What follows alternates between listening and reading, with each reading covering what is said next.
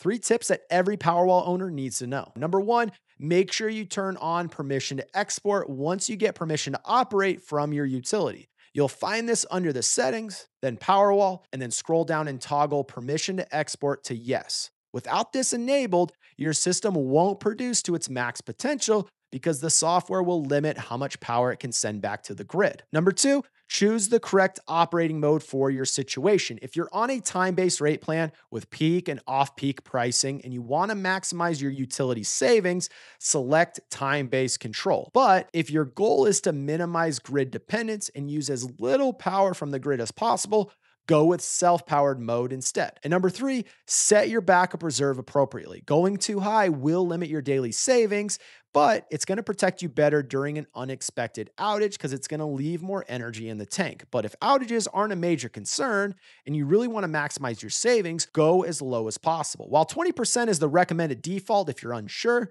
going even lower lets you use more energy each day, and that adds up significantly over 10 years. And that's